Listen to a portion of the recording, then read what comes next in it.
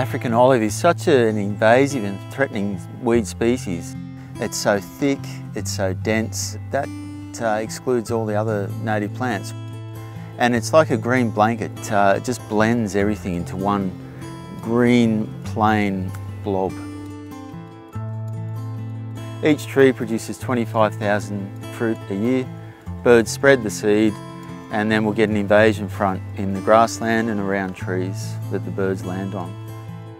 When it hits 10, 15 metres and the canopy touches to neighbouring olive plants, there's no light or water available for plants that are growing under there, and that limits the habitat potential. Where the machines are working at the moment, just above that was Western Sydney dry rainforest. There's some remnants of that, and below that we would have had some moist shale woodland and Cumberland plain woodland. So we've got these wooded grassy areas that transition upslope into a more densely wooded area with vines covering. I guess there's multiple tools and ways to remove African olive, but the large areas that are very dense and straightforward, we use machines.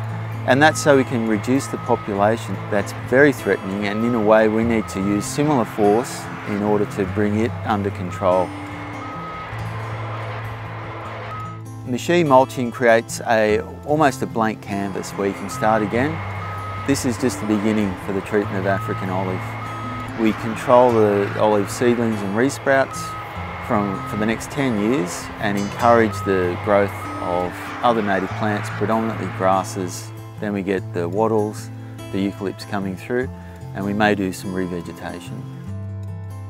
There's 4,000 hectares of African olive infestation in the region surrounding the Australian Botanic Garden in Western Sydney. If we were not to treat those dense areas, we would have the rest of our 416 hectare site under threat from the spread of that olive. Where we've cleared some of these areas of African olive, there is a significant potential to return them back to Cumberland plain woodland and Western Sydney dry rainforests.